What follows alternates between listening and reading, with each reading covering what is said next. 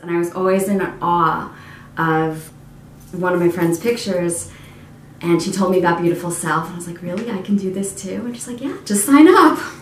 And I got the email from Beth this past week and couldn't believe it. And now I'm here and I'm nervous and excited and working on telling myself that I am worth it to get this done. Last December 2016, on December 1st, I found out I was going blind.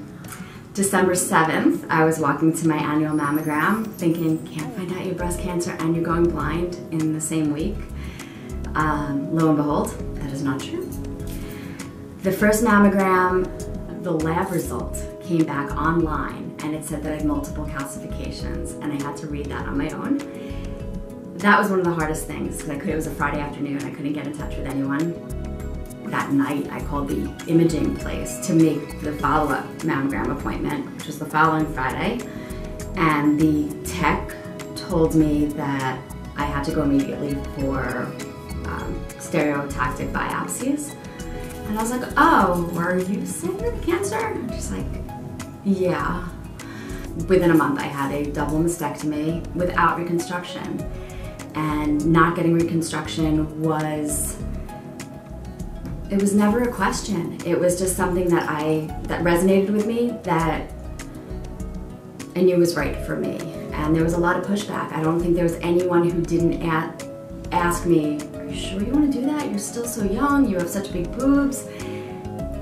And I didn't want it. And there was a very small community at that point that I was able to find that didn't have reconstruction. But the pictures online really helped me, and the support that I got, the way that people reached out and helped me through the process, that was invaluable, and that really made it a doable and tolerable process. And here I am, exactly a year later. 3 days ago was my mastectiversary. And here I am with Beautiful Self.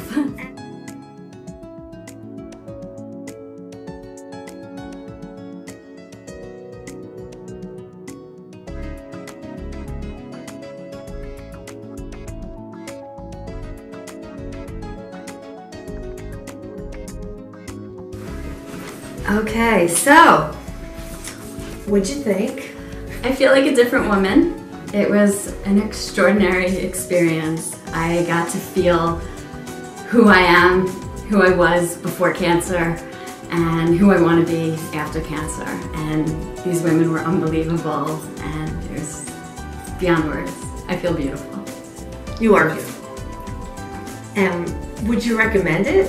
I would recommend it to everyone. And every woman deserves to feel the way I got to feel today. You gonna take it with you?